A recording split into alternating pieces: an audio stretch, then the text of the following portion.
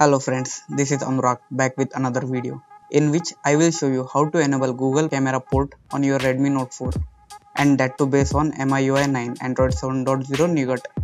Also this camera port will work on any Xiaomi device which is running Android 7.0 but it will not work properly in Android version 7.1.2 or above. So without wasting any more time, let's begin with the video. First of all, you will need an unlock bootloader and TWRP recovery onto your device. If you don't know, then don't worry. I have made detailed video on that you can find in the description box below. Once done, download Magic zip file, Magic's Manager APK file, Camera to API zip file and modded camera APK file. All the links for these files will available in description box below, so do check that out and boot your device into TWRP recovery. For that, switch off your phone. Once phone is switched off, hold volume up and power button together to boot into TWRP recovery. Now here I am using Red Wolf TWRP recovery as it supports MIUI OTA updates.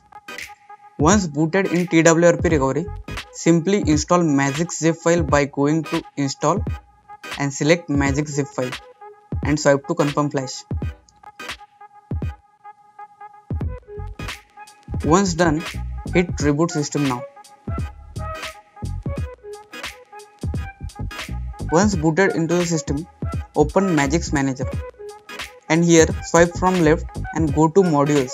Select the camera to API zip file that we have copied earlier and once it is installed, hit reboot system now.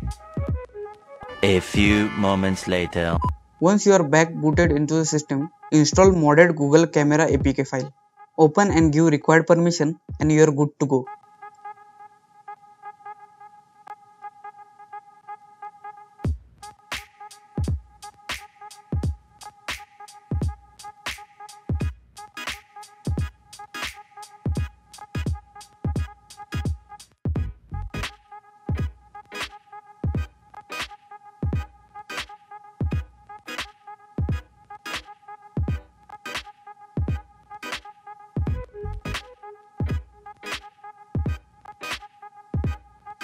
Now here I have clicked normal pictures and portrait mode pictures also.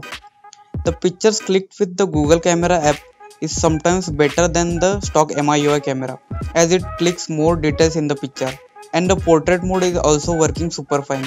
It is taking little bit more time to process the pictures after clicking as the processor is not powerful compared to the Snapdragon 835.